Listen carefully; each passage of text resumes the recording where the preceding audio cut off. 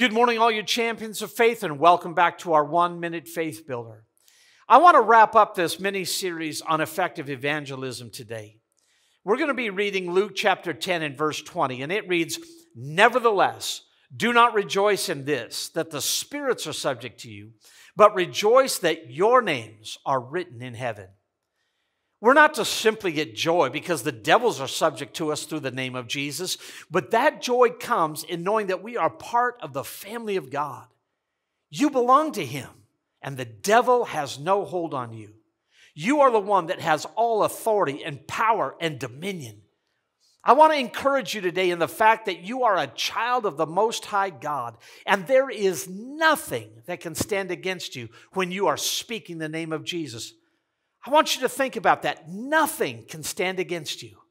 Well, God bless you, and have a faith-filled day.